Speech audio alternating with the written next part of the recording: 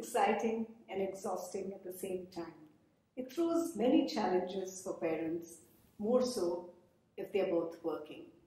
Any amount of guidance is not enough. I have with me Dharini Srinivasan, a dear friend and founder of Dishaa Montessori.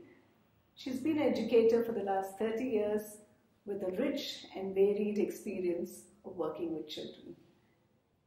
I'm going to talk with her about what are the needs, what are the challenges that parents face, and how does the school assist in dealing with these challenges. So Dharini, what are some of the needs that parents need to keep in mind, especially at this stage of development of the child?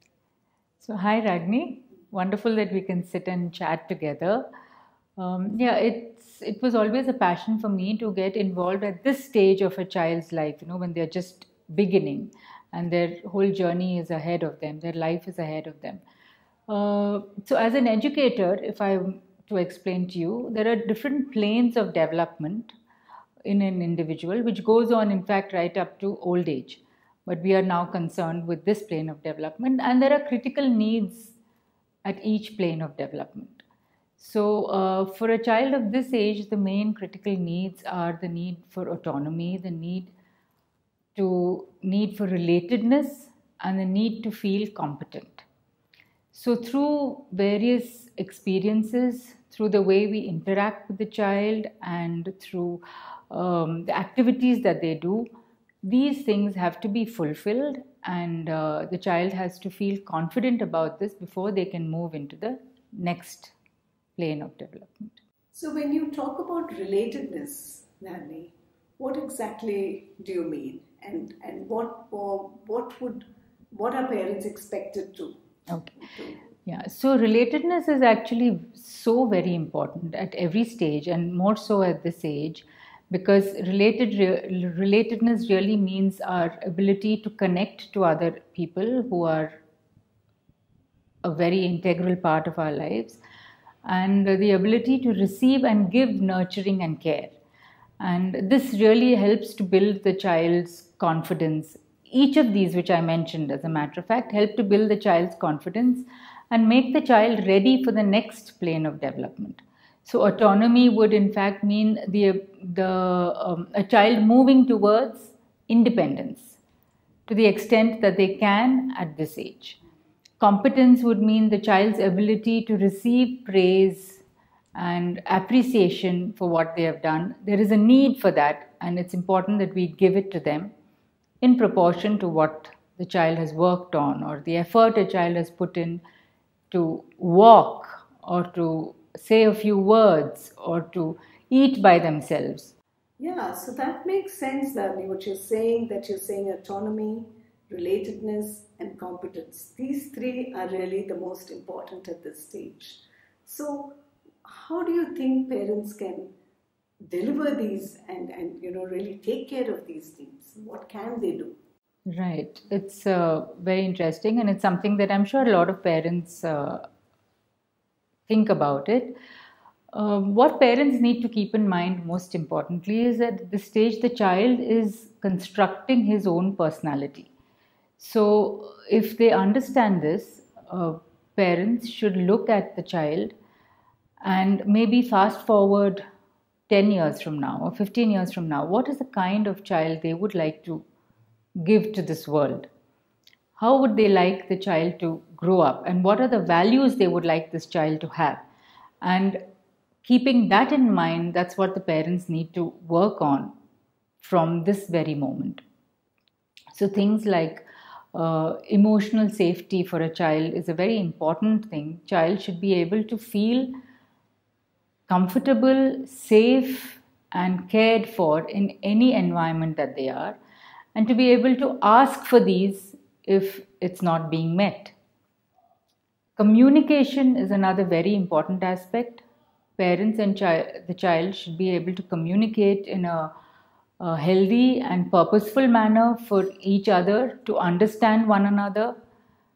So these are the things that basically parents should keep in mind, and all very sensible and commonplace suggestions, nothing very dramatic or something that requires a lot more, but it obviously requires a lot of consistency and a little bit of understanding of the child's development on the part of the parent. Okay, so you're saying that communication is also very important, other than what you spoke about earlier. Right. But really being able to talk to the child, age appropriate. Right. Yeah, and really understanding the child's mind. Right. What are the challenges that parents face in today's environment, in today's world? Yes, today's parents as well as children are facing a lot of challenges unique to this age that we are in. And the first, of course, is the onslaught of social media in our lives and technology, which is accessible at a very young age as well. And in cities, I would say the fact that parents are very busy and there's a lack of time for their child, though there's a very strong and positive intention. And parenting being done by multiple people in the child's life, not just the parents, but there are other people looking after the child who may not be able to give them just what the parents want and what the parents need for the child. Of course, most importantly, I would say is the fact that the child's sphere of influence becomes their peers at a very much earlier age today than it was maybe a couple of generations ago, where one could have a greater influence on how they brought up their child for a longer time. Whereas now that time has become very short, and within a very short period, parents have to be able to build this strong bond and bond of communication with the child, which should last them a lifetime. So, as an educator, Dharini, what are the challenges that you face with the children? Yeah, so we do face a lot of challenges, as I have been answering you in the earlier questions. When a child has not achieved all that they need to achieve at that stage and that age of their life, and they move on, they're growing up, then there are a lot of spillover problems from not having done that, So when a child is 6 or 7 or 8 and you suddenly expect him to show an independence which you have not allowed him to have at a younger age, and that has been denied to the child actually out of love or out of a lot of caring, that the parent wants to do a lot for the child when they are younger and suddenly expects them to have achieved a certain degree of independence. This child is not ready for that. So these kind of problems we see a lot in the classroom when the child has either been stifled a little bit, or the child has had people doing everything for them, or the child has not received his full share of complete warmth and love in the form of touch, in the form of time spent with the child, stories read to the child. Such a child does feel, these children cry a lot more. They may cry very easily. They may be very restless in the classroom, not able to sit and give attention to what they are doing for a useful length of time. And they may wander around a lot. They may whine a lot, and instead of asking for what they want, they may already start to cry about it, expecting that one is going to say no to them. So a lot of these things come from the fact that the child has not been allowed to fully be independent, to fully feel, has not fully received praise for what he has done, for how he has grown, and not fully received the complete love and attention and time from parents. So these things manifest in different ways as the child keeps growing from one stage to the other. Okay, so what you're really saying is when the initial needs are not fulfilled, yeah, right at the beginning, and these needs then get spill over in the growing up stages, right. And when they actually come to school, and then those needs which are spilled over are then could be an obstruction or a deterrent to further growth. Right. Yeah? Yes. So how can parents and teachers work together in ensuring that some of these needs of the children are met? This becomes very imperative and very necessary for there to be for the child to feel that all the adults in his life are consistent and are saying the same thing. So the very first thing is absolutely there should be no conflict between what is happening at school and what is happening at home. So teachers also need to be very clued on to the child's needs. And yes, in a Montessori we know what the child needs, and we know he will achieve them if we give him the right conditions for that. And sometimes parents need to be educated in this. They may not always know. There's a lot of love for the child, and there is a lot of desire in the parents for the child to grow up in a certain way, but they may not know, they may need the direction of how to do this. So when there's a lack of conflict and there's a good communication between the home environment and the school environment, this really benefits the child a lot. So the child should in fact be raised with people all around him who give him ample appreciation. He should be raised in an environment of understanding and raised in an environment of praise and appreciation. Then such a child will, blossom to his fullest. But when you asked about how should educators and parents work together, both of them should spend enough time to understand the child. In fact, a lot of parents are taking to alternate education these days because they feel this is not happening in schools. And a child who spends about 14 years in school from the age of 6 to the age of 18, 20, such a child is giving a good chunk of his growing up years to other people, who are around him.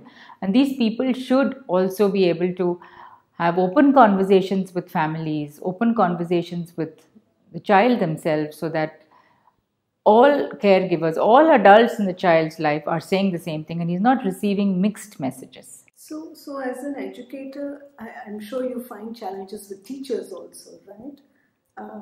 They also need to have the right approach, the right frame of mind in communicating with the parents. So what is your take? So Ragini, a teacher is as much a part of this society as any other individual, right? A teacher is also, and the teacher comes with her own past and her own history of her schooling years and how she has been parented. So a teacher really needs to be aware of this through workshops, through studying and through reading up, it's very important that a teacher keeps learning through her life. And learning how to handle children of today becomes very critical if she's to enjoy her time in the classroom and if she's to be able to reach out to every child under her care. So yes, it's very important, very critical for teachers to also be aware of the kind of problems children are facing today and to be sensitive to these problems, and that the school as a whole supports teachers in doing this through various interventions, initiatives, workshops, and through also helping the teacher to grow to her fullest as much as she can within the environment. So I see that as a big responsibility for educators. Yes. That you do support your teachers with training and educating them also in how to handle the children and the parents. Right, it is. It's a very important part of any school to do this. So Dharini, what is the one thing that really bothers you about children and the way things are turning out today?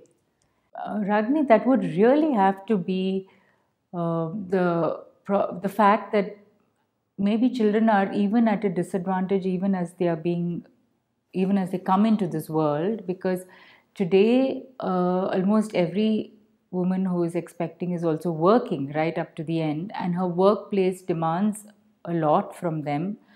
The mother is restless, anxious, and also constantly on deadlines, and the use of her own phone and her laptop and computer for various things that she has to do as part of her work. And it's been,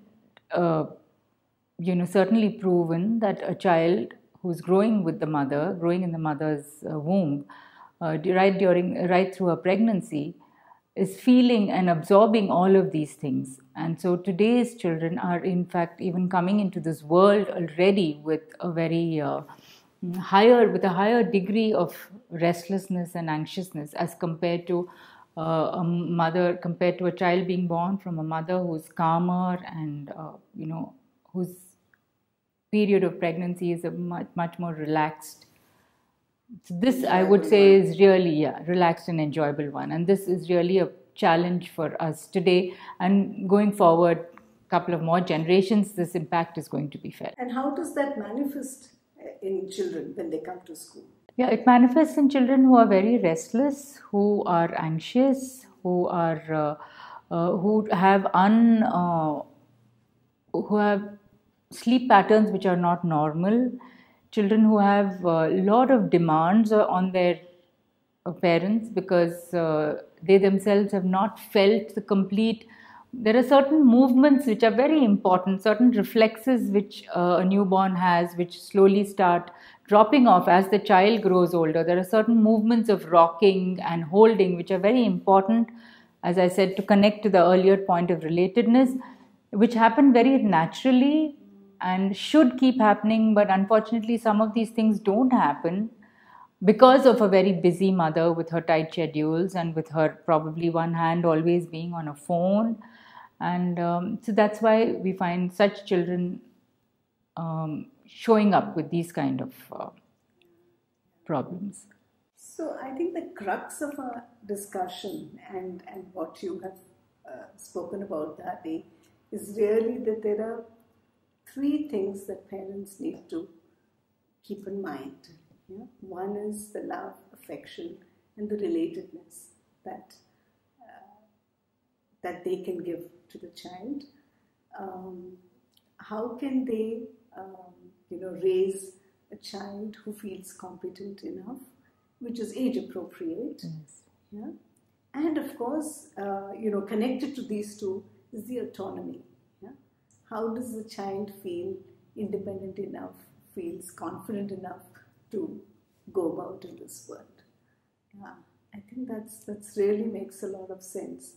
Thank you, Dharini, so much for this lovely conversation and giving your time. Thank you. It was wonderful chatting, Ragini.